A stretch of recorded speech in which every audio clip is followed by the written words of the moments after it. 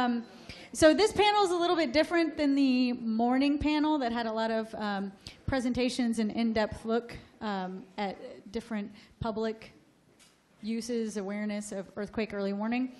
This panel is the industry panel, and we have a very nice range of panelists here that are going to be more talking about ideas and engaging with questions. So I hope you're really ready. I know it's like the end of the conference, and you probably just want to sit back in your chair and not have anybody notice you, but I'm going to call on you, and you're going to have to answer questions, so be ready. I'm going to introduce all four of our panelists, and then we're just going to basically go down the line. They're going to give you a little update on what they're working on, what their ideas are, what their vision for the future of implementation for earthquake early warning. And then I have a couple questions to ask the panelists, and then we're going to open it up. Because this being the last session, if you've had any lingering things that you really want to say, comments that you wanted to share, or just lingering questions that you want to get out, this would be the opportunity to do so. So first, sitting directly to my left is Josh Basham. He's from Early Warning Labs, and they are working on commercializing earthquake early warning for the general public. We also have John McPartlin, who is the director of District 5 Bay Area Rapid Transit. He also has a background in emergency management, and he's one of the beta, well, his group is one of the beta testers of the Shake Alert system. Then we have Aviv Siegel, who is the Chief Technology Officer for AtHoc. AtHoc is a network-centric interactive crisis communication group, and they are also beta testers of the Shake Alert system. And finally, we have Shunta Noda, who was working on the Shinkansen with the Railway Tech Research Institute in Japan, and he's now currently a visiting scientist with the USGS. So, welcome, panelists, and I'm just gonna, we could grab this microphone. We'll just go down the row. And make sure it's on. Everyone can hear me well? Started. Okay. So again, I'm Josh Basham with Early Warning Labs. We're located in Santa Monica, Silicon Beach, as we like to call it. Our main goal is to collaborate with both the USGS, Caltech, Berkeley, and help deliver low-cost alerts along with automated response based off of those alerts. So one of the main ways we do that is leveraging technology. So we have some R&D that's going on, and we're looking at moving a lot of these calculations into the cloud, and along with delivering these alerts through the cloud directly to the individual users. And one way we've done that is we've developed an iOS app. And it's nothing that's released to the public. It's strictly just for research and testing. But we've successfully been able to take what used to run on what you've seen is Shake Alert, the user display. We've taken those calculations that run on a machine in an office or in the research areas. We've actually taken that, we've made those calculations in the cloud, so we can push out those notifications to individual users based off of their GPS location. They can also select on the app, they can select their physical location or alert area. We also are working with some of the other beta testers of Shake Alert to do automated response. So we're working with one of the large film studios and theme parks in Los Angeles that want us to come in and start experimenting with certain actions we can take. So some of the things we're testing are opening fire station doors, playing an alert to the fire personnel to pull out the rigs before the shaking starts at their location, which is sort of standard procedure now, but what they do is they wait until they feel the shaking, and then they pull the trucks out, and with a big earthquake, that could possibly be too late, and the trucks get stuck inside. So we're also working on delivering these alerts through their existing radio system, which is a Motorola digital system. And we have the ability to tap into their radio system through the equipment that we've developed and deliver those alerts to the security personnel and the decision makers on site. So some really fun developments and some interesting research that we're doing, and obviously sharing that back with the community and finding out kind of what end users want to do and what we can and can't do. So we're really excited to be a part of this, and I'll pass it down. Thank you. All right. Thank you, John McPartland. For those who are not from the Bay Area, I'm a director for the Bay Area Rapid Transit, which is the rail system that moves approximately north of 400,000 people per day on weekdays throughout the entire Bay Area, with up to 65 trains running at peak commutes, both in the morning and in the evening. Some of those trains end up having 10 cars. And in comparison, the derailment that they had in New York City in December of last year only had 100 people on that train, of which 60 people were injured, 4 died, and they ended up with a derailment that they had. In the event of a major earthquake, the early warning system that we implemented in 2012, we now have we are now in the position to get that warning, initiate the slowdown of the trains so that we can end up preventing the derailments. By the way, as a follow-up to this, BART is wrapping up on a $1 billion investment on retrofitting the entire system so that it will both survive, and portions of it, greater portions of it, will be operational in the immediate post-earthquake era or time frame, whether it be the 24, 72, 48, or 10 days that may end up following when the complete, this is for the emergency managers here, when the complete infrastructure has collapsed and we have basically no way to get evacuees out or equipment in. And the hope is that if we can end up preventing the derailments, we'll be able to facilitate that emergency management process, and as well as prevent the types of injuries. Just think about it from the standpoint of a 10-car train that BART has. Each one of those cars during that peak commute will have 100 people in it. So that's 10 times that as far as the potential is concerned, and we have 65 of those trains running. Even if there are no critical injuries associated with that, where are the public safety responders going to come from in an immediate post-earthquake time frame when all of those public safety people are exhausted? All those resources are gone. So it's sort of like a threefer in that case. You don't put the load on the public safety, you prevent the injuries as well as sustain the system. All right? And we go ahead and we test that quarterly, and if the premise that we have, what can you do in 10 seconds? Well, in 10 seconds, I can take a train and I can reduce that from 30 miles an hour and bring it to a complete stop, or take a 70 mile an hour and reduce it down to 40 miles an hour. That is huge. All right, and that's our goal. Thank you. My name is Aviv Siegel, and I'm the Chief Technical Officer for Ad Hoc. Actually, Ephraim Patel was speaking, he's my colleague and was speaking here yesterday. What I wanted to share is a little bit about what Ad Hoc has been doing and some of our takeaways and lessons learned from probably more than 10 years that we are dealing with crisis communication and certainly with early warning systems, very large organizations and states and countries. One thing that I want to stress, as an industry, is that this effort is not an industry effort, it's a partnership. And this is something that we see time and again. Without a partnership, actually, there's not much the industry can do. We can develop the best technology in the world, but you know what? If there's no partnership, and the partnership here is between the government, between the community, and between the industry. And these three pillars have to be working together in order to make things happen. And even the last panel presentation, Mark Lucero was speaking about what the government is doing and how regulation help, quote unquote, the carriers to comply with certain prerequisites in order to support the wireless alerting system, but that's not enough. You have to have also the education, the community supporting. The effort in Mexico is a great example where the country is learning that there's a certain sound, there's a certain tone that says earthquake. So that's the community. It's the government, but then the community is supporting. And the last, without the industry providing the technology, nothing can happen. We have partners also in Israel. That's my homeland, and thank you for mentioning that. There's a lot of similarities between what we see working with a partner in Israel and what we are trying to do here.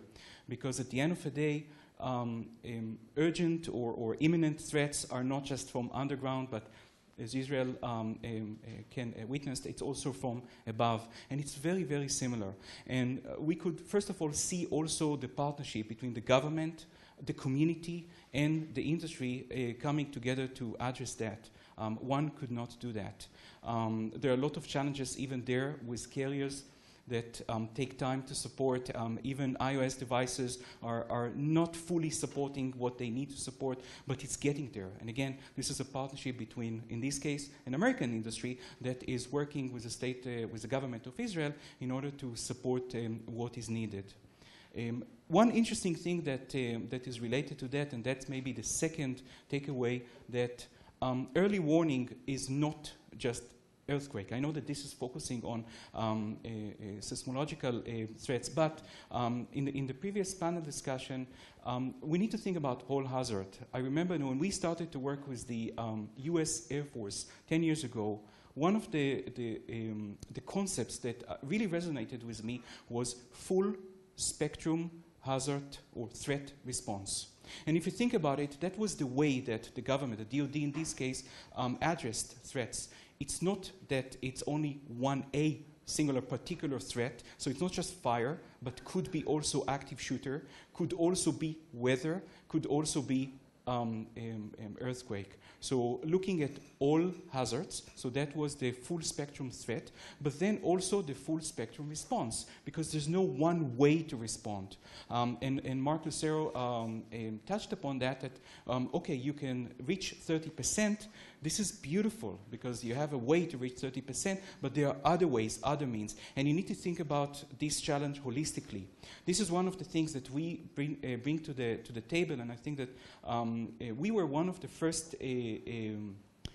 technologies to think about unification, that it's not just sirens, what they call giant voice or big voice, make really loud noise, and it's not just things that are indoor, like fire, and it's not only things that you have on you, like cell phones or computers, but it's actually the holistic approach. It's the full spectrum response in this case, and this is what we need to address. So thinking about all them, but also unifying them, because in time of stress, in time of threat, you don't have time.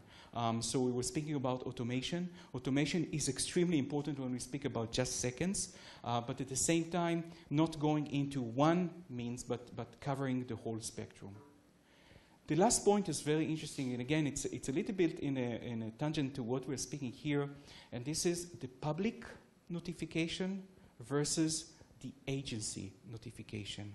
And actually, one of the lessons that I learned from our partners in Mexico was very interesting. They have a beautiful system to sensors to identify, to detect seismological activity, and but then the automation and going to the system, to the radios, to the system that we had built, is only if there's a certain threshold. And keep me honest, I think it's 6 or maybe 5 and something.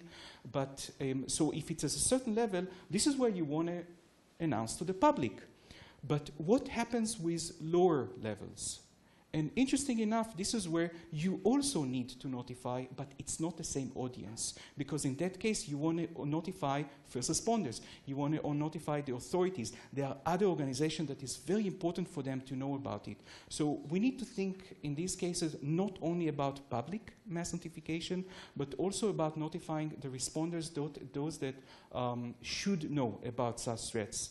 And working with the federal government, working with many other customers here in the US, what we had seen is that this interaction between agencies, between organizations, is extremely important. Not always the messages will go only to the public, but you need to think about how to notify, how to work, how to communicate between those responders to let them know awareness, provide instructions, or receive responses about what they're doing. So these are the 3 pillars that, again, if I look back on our experience, partnership is a must-have, full spectrum, all hazard in terms of threat and response. And the third one is it's not just about the public, but there's a lot of inter-agency, inter-organization communication that you have to address. Thank you. Good morning, everyone. My name is Shunta Noda. I'm a researcher of the Railway Technical Research Institute, Japan, and a visiting scientist of the USGS. So today I'd like to introduce the current EEW system for Shinkansen. As you may know, the Shinkansen is a Japanese high-speed train. In other words, it's called the bullet train. Okay, have you ever used JR line? Okay, good. Actually, my salary is from the rail fare of JR. Thank you for using JR. Okay, actually, JR has good results. That's nobody has ever been killed by the accident, including caused by the natural disaster, such as earthquake. So fortunately, so I worked in the development and the expansion of the EEW system for Shinkansen. So Railway Technical Research Institute is my institute that developed the first EEW system that is called the Urgent Earthquake Detection and Alarm System, which is called UREDAS, over 20 years ago.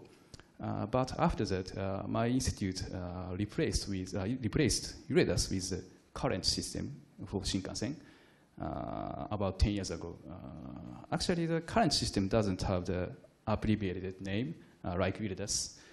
So over the 200 seismic stations for the current system are installed in Japan at present. The number is still increasing due to the extensions of the Shinkansen routes.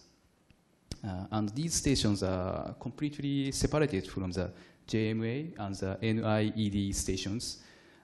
So I mean our station is basically for the railway. So the current system has two important roles. The first one is to stop the trains in case of earthquakes. Second one is to inform the Shinkansen operators about the seismic intensity in order to resume the operation of Shinkansen. Our current system has two types of seismometer. The first one is mechanical seismograph. This seismograph has high reliability due to a simple inverted pendulum structure, which detects the acceleration of the horizontal component. The second one is so-called display seismometer, which is electronic one, not mechanical. This seismometer can measure seismic intensity and calculate earthquake parameters such as epicenter location and magnitude, and connect with the central server of the current system by using the TCP/IP protocol. These seismometers are typically installed at the power substation of Shinkansen or a place where far from Shinkansen tracks in order to detect earthquakes which occur around there as soon as possible. Both mechanical and display seismometer can issue the stop signal for the trains to the power substation. If the substation receives the stop signal, that substation provides the power immediately. Actually, Shinkansen uses the emergency brake if the power is shut down. We utilize the procedure to stop the trains. So we have two thresholds whether to stop the trains or not. The first one is simply the threshold of acceleration. For example, it's 40 GAL for the seismometer which locates in the power substations. The second one is the M-delta method. This method is also simple. This method defines the empirical relationship between magnitude and epicentral distance in terms of the damage to the railway structure, such as viaduct by the pulsed earthquakes. We stop the trains running in the larger area in case of the bigger earthquakes. Recently, a few years ago, we started using the JMA EEW alert as additional information the threshold follows as the M delta method. The reason why the JMAEW is additional information is that the Japan railway companies have to protect Shinkansen from earthquakes by themselves, even though the JMA system doesn't work so well. They are responsible for the safe operation of Shinkansen. That's why we have the system which is separated from the JMA and NID systems. Okay, thank you. Thank you. So I have a couple questions for the speakers before we open it up to everyone else. So over the past 2 days, we've talked about political challenges, we've talked about scientific challenges and how we're going to overcome both of them. So now today is all about implementation challenges, such as time. The time of the signal, the time that it takes to get the signal from one thing to another. So for our panelists, what challenges for implementation do you see, and how are we in the process of overcoming those challenges? So we came across two unique challenges when we were developing our technology. One of them was really more of a concern, and that was obviously latency. The last thing we want to do is add time to delivering these alerts. So building a cloud system from scratch was somewhat daunting, and we were worried about, well, sending out push notifications to phones and delivering that in areas where the coverage isn't so great. So we built the system to the best of our ability to deliver these warnings, and we actually ran some tests side by side with both Shake Alert and the mobile app, and we were pleased to see that we had about less than a second latency added on to the alert time. So that was a nice surprise. Another kind of interesting problem we had, just a very simple problem, when we were integrating with Firehouse doors, we wanted to just do it over RF. So we wanted to just open the doors, not go into hardwiring and making it more complex than it needed to be. But we came to the point where we realized, well, if you pull up to your home garage door and you hit the button, it just cycles it. So the garage door opens, closes. If the door's open, the garage door closes. So a very, very simple problem, and we ended up having to come up with a workaround. So we were able to do a hardwire into the open only directly on the mechanism on the Firehouse door. So in the instance that the doors are already open and we have an earthquake alert, it still sends out the open signal, but the doors are open, so we're fine. The last thing we want to do is have that happen to us and close the doors in the emergency. So we're coming up with small hurdles like that and realizing there are some limitations, and but it's all part of the process, and we like to be able to share those back with the community and get obviously feedback from you as well, finding out about more things we can try to help you overcome. I actually have three. And Go for it. The first one is organizational inertia. Things at rest tend to stay at rest. And if you try to pull a rowboat along the side of a dock, it's easy. If it's a yacht, it's going to take a lot longer, and it's going to take a lot more patience, and you just have to hang in there and keep plugging away at it. And we finally got there, but for those of you that are thinking about this from your institutional standpoint, you end up having to go to basically the leadership of the organization, and once you end up selling that idea, then it's going to be a lot easier. Second one is, and I have to thank Kate Long from State OES in our conversation today, because we are in the process of cranking up the PSAs, public service announcements that are going to go out, and she brought up the issue of the potential for mixed messages, and perhaps we should integrate and at least share ideas from the standpoint of making sure that we find ourselves in a position where we don't give the expectation to the public that because BART has received an early warning that they're going to step outside and the rest of the world around the community has it, because they don't. And anecdotally, I ended up bringing up the issue that when they instituted the 911 system in Alameda County, there was a great reticence from the County of Alameda Sheriff's Department that ends up running it for all of the unincorporated areas, that they didn't want to even institute it at all because they wouldn't be able to handle the call volume. And I was on the committee that was doing that, and I said, well, go ahead and implement it. And as soon as Alameda County doesn't basically have those resources, you're going to get hammered. And I got news for you. I'll be one of the guys hammering it.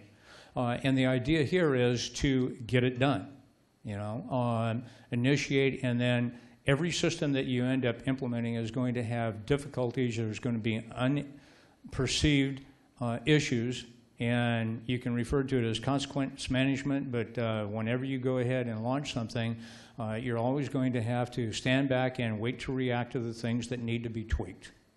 That's it. You know, the only totally wrong action is no action. All right.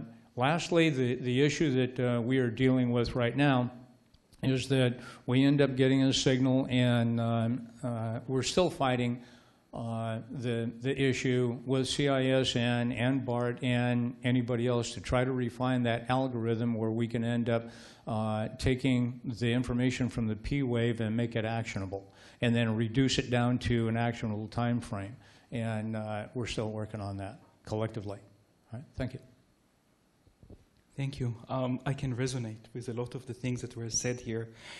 And it's a beautiful question. And when I'm thinking about it, I'm a technical guy. I'm a techie, but and I'm looking back, and I do realize that the major challenges that we had seen in implementation were not technical. We have tens of brilliant engineers. Josh has, so it's like things can be done. That's working in a lab. It can be done. But then the question, when you bring it to the real world, what then? And time and again, what we've seen is that the issue of ownership, of responsibility, to find that group that would take ownership. And that means everything between setting the tone, setting the objectives, funding or finding the funding, and being willing to stand up and take the action. And I completely agree with you. That is the major hurdle for implementations, to find that. A follow-up for that is a CONOPS, is the concept of operation. And this is related to setting, okay, so what is happening or how things should be happening. Are we choosing a tone? What kind of tone is it? How can we educate the public that that tone is it? Who is allowed to push the button? Who is not? In what cases? How do we deal with liabilities? So everything around the operations and deciding, and again, taking ownership and leading that, this is what we had found as the major hurdle. Technology, I'm not saying it's simple. Again, that's my job, to make things happen. But at the end of the day, we have a lot of great examples out there. It's getting there. It takes time. As Mark said, if you want to have another tone, it's going to take years, because you need to go through regulation, you need to go through the carriers, you need to go through a lot of things. But you know what? That can be done. It's not a technical issue. It's the process, it's the ownership, it's the responsibility, it's the taking the action. So again, when you go back and think, okay, so what shall we do now? It's not deciding what technology, but deciding who to work with and how to shepherd that through whatever you need to go through. And this is what I'm sharing here. It's a lot of pointing fingers, shying from action, a lot of hurdles. Okay, so time means, for example, alert time or lead time? Yeah, just the time the alert goes out, and you have this great idea, this great system, but you want to make sure that whatever your idea is doesn't add a whole other layer of latency and time to the actual delivery. Okay. For the especially for the Japanese railway, has two aspects about time. I mean, if earthquake happen, how rapid we can stop the trains. So I think about that we have two methods. The first one is update of the method. For example, actually, I'm now in the USGS. That's why I'd like to study the relationship between the initial P wave and the final magnitude. I mean, in Tohoku earthquake, the initial P wave, amplitude of the initial P wave was very small. And in addition, the Tokachi-oki earthquake that happened 2003, its magnitude 8.0 was also small amplitude for initial P wave. So if such phenomena is happen in case of the future large earthquake, the train can be stopped more earlier, more faster. So the first aspect for the railway about time is how fast we can resume to operate after the earthquake. So it's a very important issue for us. I mean, actually we have the procedure to resume the operation of the trains, but it's difficult to change the procedure. I mean, that procedure, it seems that procedure works well, but we are afraid to change the threshold or the procedure. So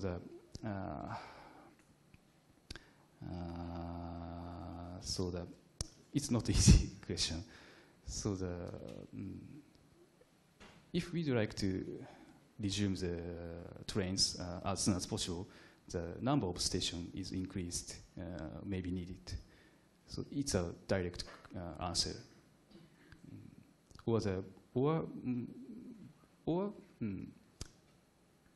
I have an idea. For example, the information of for example, the NIED station or the JMS station can be used. I don't know, but it's my idea. Okay, thank you. Thank you. So in the interest of time, we will skip my second question and save that in case there are, crickets chirping in about 5 minutes. But I kind of wanted to open it up to the audience. I know that Joe had flagged me. Joe Di Pasquale, are you here? I know you had flagged me to ask a question earlier. And if there's any others that want to well, I guess we'll have Frame go first, and then we'll pass it on to Joe. Okay, my question to the industry forum really is in a different manner about implementation. We know that the system works and it will work better and so on. It will be alive in certain time. We are all here in this auditorium and we feel safe, at least against fire. You can see the fire switch there. You can see the sprinklers. We don't know what happens here in an earthquake. I mean, most likely the building is secure. But how do we get warned here? What is the responsibility of the owner of the building to alert us? Because I know in Mexico City itself, they issued an ordinance that every business above certain visitors needs to have a warning device. We don't want to have very many warning devices against all, but I can tell you personally that I went for a breakfast 3 weeks ago to a restaurant, and in the entrance door they have a sign, "We are protected here. You will hear the seismic alert when there is an incident. You can eat safely." So I was very happy. I was very happy. I even ordered coffee after the meal.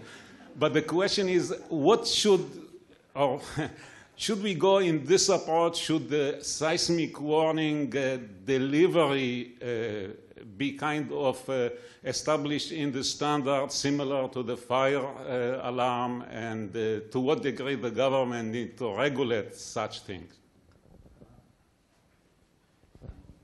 Thank you, Ephraim. It's a great question. And one of my other hats, I'm also a member of the National Fire Protection Association. I'm actually in the board, the technical committee for emergency communication systems. And one of our charters is to look at NFPA regulation, certainly NFPA 72, which is really regulating everything that you see here. all hazard. Seismic is certainly one of them. The challenge here is that you can set regulation needs to be something that is possible as well. You can set a regulation that every restaurant, every public place will have such seismic alarm, but you don't have the foundation, you don't have the framework to support the sensor. It's not very helpful. Even if the sensor is local, you guys are much smarter than I am on the seismic alerting, but you know that this is less effective than something that is more distributed in manner and then can provide a longer time to response. So the answer is certainly regulation, and this is what I refer to as the partnership, but the regulation needs to look not just, okay, you need to put such a warning in place, but the regulation should be, okay, there's a way to get the signal, there's a way to connect to the signal, and then this is what we are demanding or requiring public venues to have. So the answer is regulation, I have no doubt. And as I said, it's the community, the industry, and the government. And to add to that, I think there's sort of a two-tier approach to that. One of the benefits of this public-private partnership is being able to collaborate and sort of set those standards. And I think there's two ways to educate the public on how to respond, and one of those would be through PSAs, education to the individuals, duck, cover, and hold. And at the same time, also having a sign on the door, just like an evacuation sign or how to use a fire extinguisher, say, this building is equipped with an earthquake early warning system, and if you hear the tone, duck, cover, and hold. And that's another thing that we do in our app is we have a blurb of advice. It tells them what to do. So if they're out, if they're inside, duck, cover, hold. If they're outside, it tells them what to do. If they're in a moving vehicle, it tells them what to do. So it's a two-tiered approach. It's to set the standard, make sure the public and businesses are educated on how to respond, and also visual type things, and also the alert. You can have in the alert, earthquake, earthquake, earthquake, duck, cover, and hold. You can have a customized, audible directions in a place that has large amounts of people. So, yeah. I think that as soon as we ended up hearing the government question, all the emergency managers in the room already knew the answer to that because under the National Incident Management System, all agencies or public agencies are required to participate in the incident command system. And that includes the mitigation and the pre-planning for this. And so the participation by Office of Emergency Services for the state of California in here is a key component to that. Okay. Okay.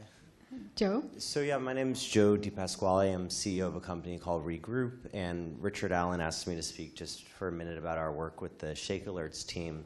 Regroup's an emergency messaging company. We've been doing emergency messaging for 10 years, and so a few years ago we started working with San Francisco, the city of San Francisco, on kind of business continuity solutions, texting employees when systems go down, and also mass messaging. 311 sends mass messages through us to their hundreds of thousands of citizens when needed. But Mayor Ed Lee mentioned us on Wednesday because we've started this year an initiative with the mayor's office that's completed a fully functioning prototype of text and voice blasts when Shake Alerts gives a signal to us that would initially text the 30,000 employees that they have, who are all first responders, and then eventually looking in the future to the residents of San Francisco.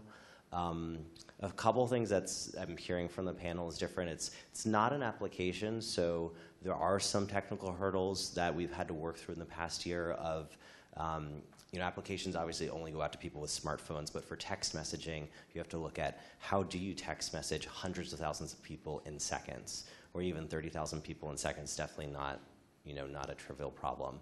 Or looking at how do you get information out of the Shake Alert system, which is currently a desktop system, but a huge thank you to Jen for going above and beyond and working with us. Doug Newhauser above and beyond working with us, and Richard as well, because I think they recognize, this is something that hasn't come up yet, but even for private industry, when the Shake Alert system becomes production ready, it takes private industry still some time to actually build on top of that system. So they've done a great job in letting us work in parallel so that when the system is production ready, we can look at being ready at that same time. And even now, in talking to you guys, doing some testing of messaging employees so that they know as first responders and that sort of thing, so that there's something that the mayor Ed Lee can go back to his residents and employees and say, we have this win here. It would be one of the first, and actually San Francisco leading the way for the first national mass messaging system based on early earthquake warning. So for me, I'm very excited about the conference because this is the first time I've had the opportunity to meet a lot of people here. And I just want to also make myself available because we've been working for 9 months now on shake alerts and kind of integrating with that system. So I want to offer myself as a resource to anyone who maybe is also working with that system so we can give you our lessons learned. And I'm joe@regroup.com, but I'm happy to talk more about it. So thanks, Jen. Thank you. Anybody else? Tom? Burning questions? This is a burning question for Notice-On, and JNR, now JR, operated Uridas for years and designed this system for the bullet train and was very successful with operating the system and developing it for the train, but it was not available to other Japanese or other applications. It was designed for the train. And now there's a new system, the JMA system, which is designed for everyone to be a much more general system. But JR still runs the train, and you have your own parts of the system.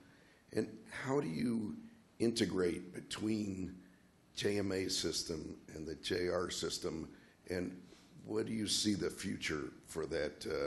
Is there some collaboration? Okay. In my opinion, it's not easy to share the data between the JR and JMA. That's because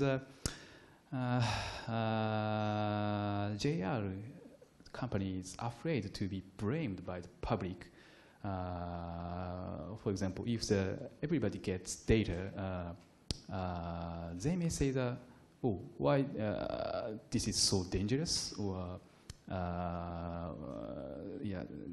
we may be blamed. So that it's not easy for us to share, open the data. So that we know that to open the data is a good way, but I think not so easy. Easy. What about using the JMA data? How much Yes. does JR use the JMA data? How much? Yes, is it integral You mean part of cost? the JR system, the JMA system? Mm-hmm. You mean cost? Sorry. So does JR make use of the JMA data? JR doesn't send out its data, but does JR ingest the JMA data? So you mean the possibility? Do they now? Yeah, currently, does JR use the JMA yeah. alert data? Yeah. We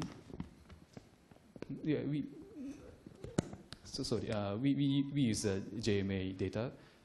So the JMA alerts, but we don't send our data to the JMA. And the JMA data is very important to JR, or is it not so important? As I said, it's additional information for the politics. But sometimes the alert is faster than our system, to be honest. So it's important, yeah. So, my question is for Josh and for Aviv. Can you introduce yourself? Sorry, I'm Gilad Werman. I'm with Seismic Warning Systems. And since I've made that introduction, I should point out that we spend a lot of time thinking about the liability issue that Aviv mentioned, and to some degree that Noda-san mentioned. That we view it as maybe not 100%, but it's certainly a strong likelihood that come an earthquake, when there's an earthquake warning, somebody's going to get sued. And so the question is, what sort of, you're proposing to control systems, alert people who are potentially untrained, like at a restaurant setting.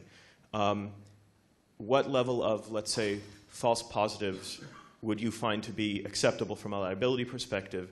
And given that the signal that you get is coming out of Shake Alert, what happens if Shake Alert glitches and sends a false signal, and you guys then get have to shoulder the liability for people who take action as a result of that, and how do you plan to deal with that? You know, and again, it's a possibility with really any system. And setting those standards and testing reliability, that's just key to helping reduce that liability.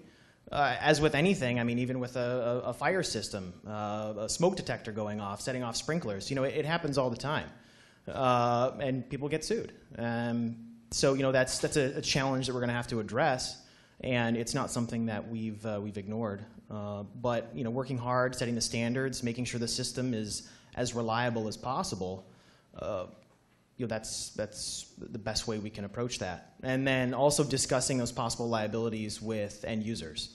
So, you know, playing a notice in a large crowded amphitheater, you know, may not be the right answer. And it's helping define that and figure out what that standard is.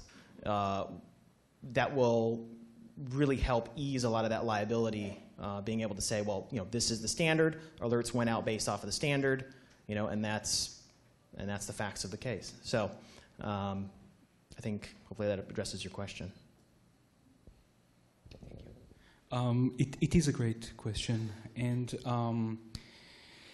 a few angles to look at that.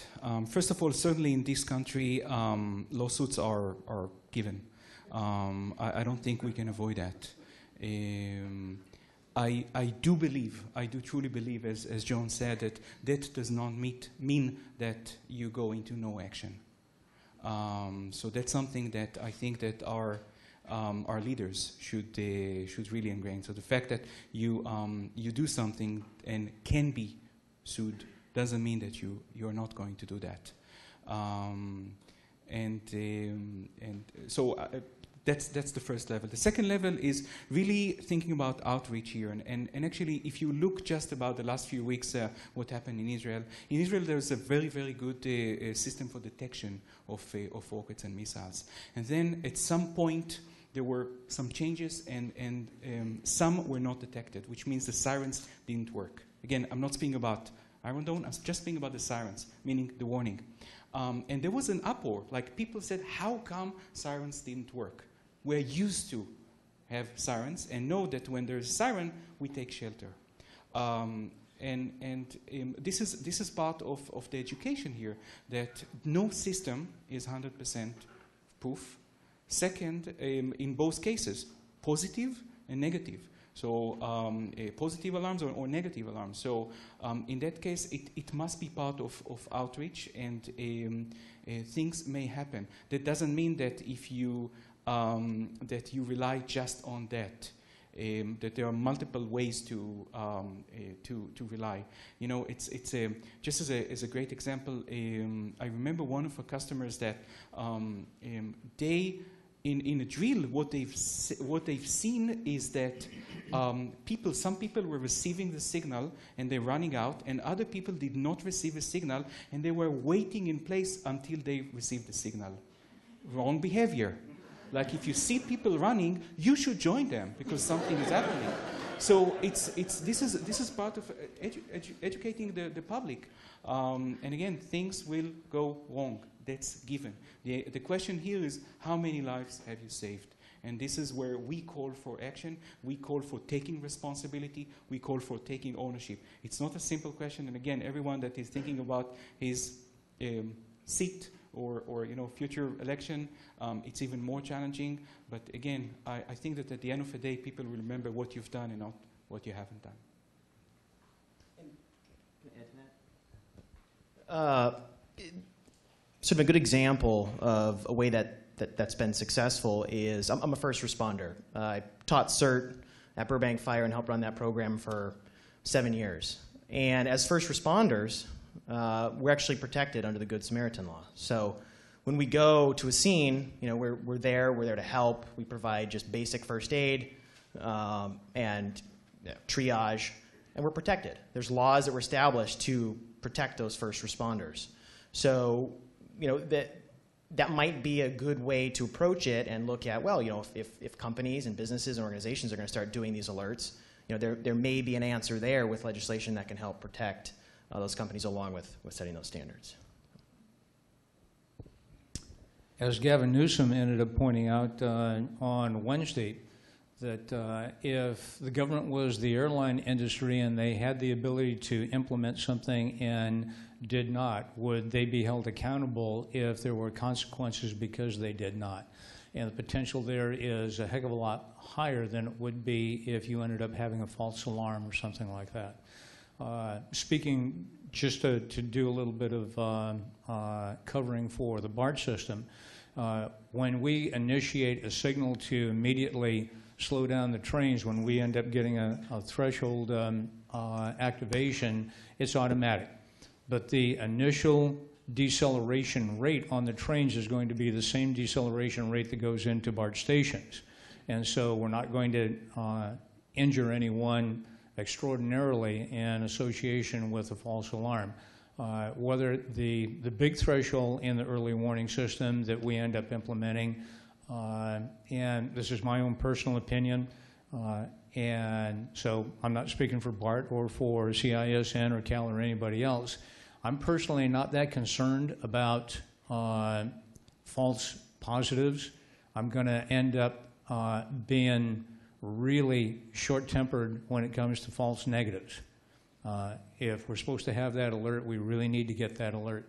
And the expectation of the public is going to end up being that we end up providing that. As we end up going further forward, that way, as we end up going uphill with this, don't forget that the state of the art and the expectation of the public that will end up expecting this service to be there, if we look at it from strictly a managerial standpoint, if we have held back as a stakeholder, whether it be in the rail industry or any other industry, don't forget that if the expectation is there and we ended up having the ability to implement and to keep track with everyone else and the rest of the community from the standpoint of implementing early warning systems throughout the entire state, as individual stakeholders, then, as using the model again from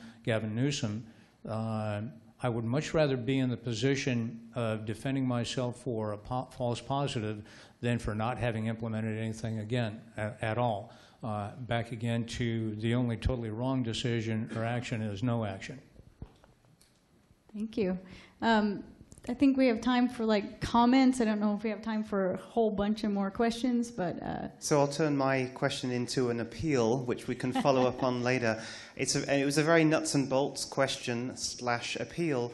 As I think everybody in the panel is aware, many people in the room are aware, we continually get asked, those of us working towards a public early warning system, are continually asked for cost-benefit demonstration of the value of the system. We've heard a lot, but I'm struck, particularly with ATOC and Early Warning Labs, and there are other similar groups, Regroup, for example, other groups in the audience. When we're trying to identify exactly what are the cost-benefits, I think we could really use help from you. You've been out there talking to possible users to identify what those uses possibly are that we're not aware of and actually try and quantify them. I think that will actually really help us. So I'll make it an appeal. We don't need to talk about it now, but please come to us. We'll come to you and help us with that.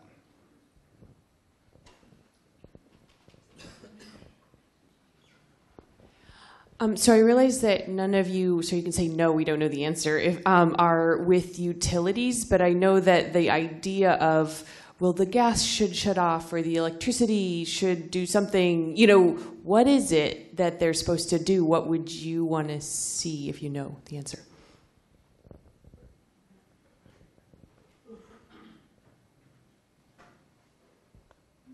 Anyone? All right. What is it? Okay. What should utilities be doing with early warning notice? I'm not. I can end up speaking for BART, and we've already done it. As far as PG&E and The other utilities, they have their own plans, and I can't speak to those. As okay.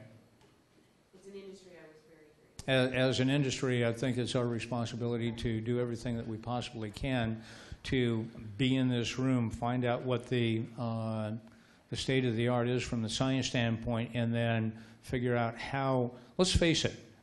Show of hands are given to all the scientists that we have here. All right. Show of hands of all the first responders. All right.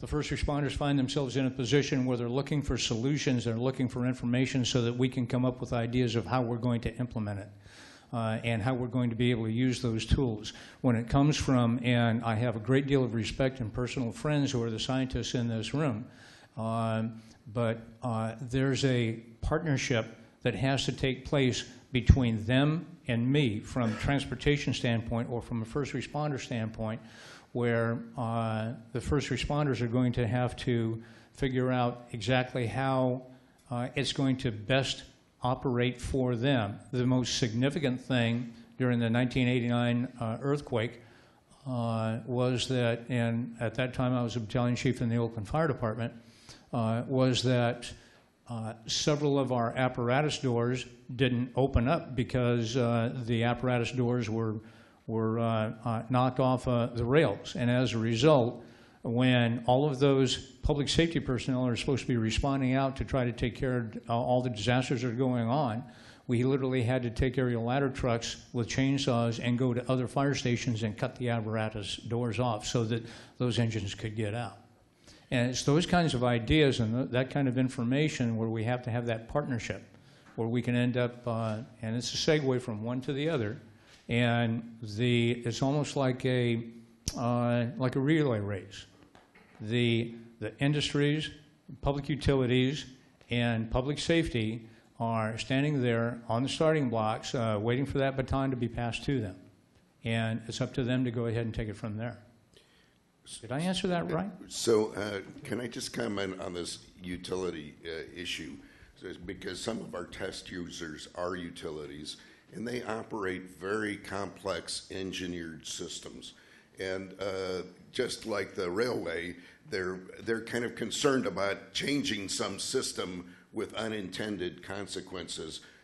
If a change is made in the system, it has to be carefully thought through and engineered so that it actually works. So when we come to them with something new like this, they have to think carefully about what they're going to do with it. But in the meantime, for instance, Edison told us they're quite concerned about the safety of their workers in an earthquake, that they're around high voltage equipment, and that this kind of information for situational awareness could actually be valuable for life safety for their workers, and they view that as valuable.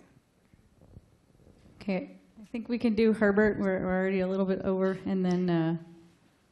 So for the two railroad systems, unlike walking into a building where I have the option to leave at any time, my assumption is once I'm on the train and the doors close, I'm under the care, custody, and control of the railway itself. Now, you've talked about how early warning will help you slow down, shut the train system down.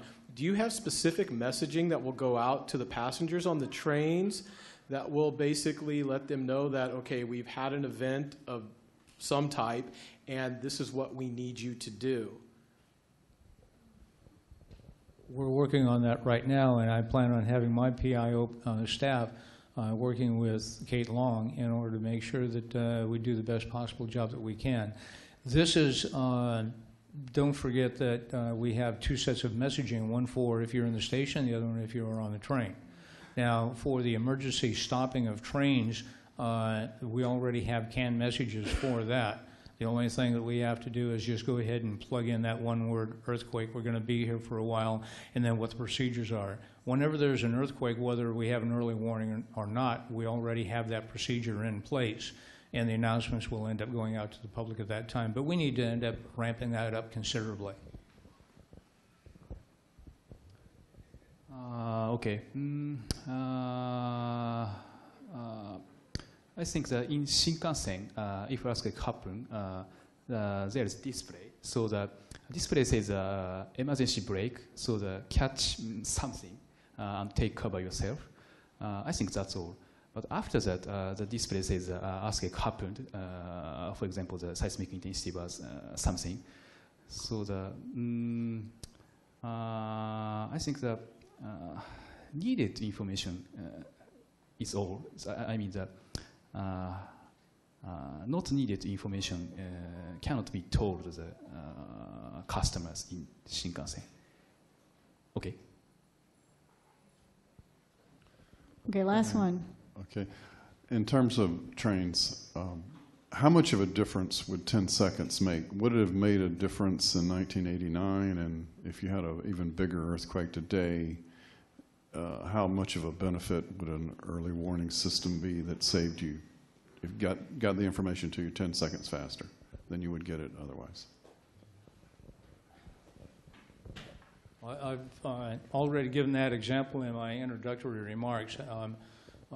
For BART as the industry or the transportation industry, just looking at it from the life safety and reduction threshold of potential injuries that will be caused by derailments. And even if a derailment occurs, think about the difference of having a derailment at 40 miles an hour rather than 70 miles an hour, and the deceleration injuries that would end up occurring, and the magnitude of resources that it would take to try to take care of those folks. That's astronomical, back to the point of when the public safety is not available because they're up to their eyeballs in other emergencies that they're trying to take care of. If you can think about the, and I'm thinking about the bridge collapse that they had in Wisconsin in about 2007. 13 people ended up losing their lives, and there were about 5 cars. There were about 15 cars that were under the water, and it literally took them, and the casualties they were able to identify in a number of hours, yet that particular event held up and tied up the entire state's resources just for that one bridge, for that few number of casualties associated with that for literally months, all right? The magnitude in a major earthquake where we would have something, and I really don't want to get my brain around having something larger than the Cyprus collapse, because that was just astronomical and exhausting. So 10 seconds is going to end up making a real big difference from a standpoint of survivability of the infrastructure, at least as we have it planned in BART. And I think that's going to end up being crucial for if, assuming that we are able to be successful and we have at least 10 seconds worth of warning, for us to be able to help out and buffer the collapse of the entire infrastructure and the ability to be able to evacuate personnel out, as well as bring resources in so that the kind of events that occurred at the Superdome will never happen here. That's my goal. Thank you. Okay, I'm going to call Richard up to give a final word.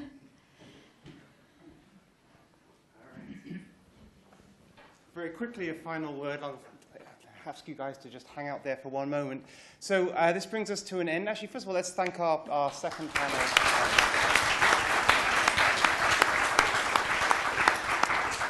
So that brings our meeting to a close. So I want to thank you all again for being here and making it such an interesting discussion over the last 2 days. I just want to acknowledge the co-organizers again, John Vidali, Doug Given, Tom Heaton, Jenny Biggs, who's not from the Moore Foundation, who's not here right now, and of course Jen.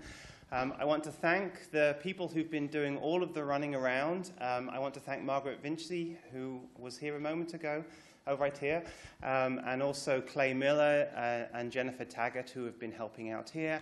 And finally, and in particular, I want to thank Jen Strauss, who, of course, has been doing all of the legwork for this entire meeting. So let's just thank Jen.